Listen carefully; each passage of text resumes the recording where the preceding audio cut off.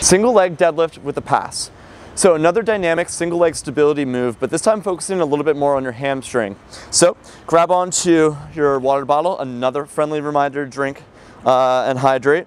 So from here, we're gonna have you hinge your hips so your chest is low to the floor, you're not looking up.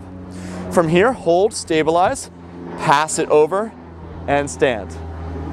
Hinge, stabilize, pass it over, and stand. All right, so this is a great movement to build that strength in your core, which is gonna help stabilize your hip, your pelvis, and your knee.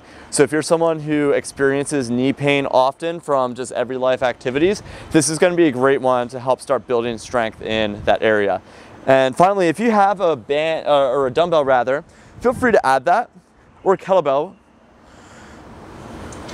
It may seem a little bit harder, but in reality, it's gonna be a little bit easier because now you have a little bit more weight for your muscle fibers to set themselves into, okay?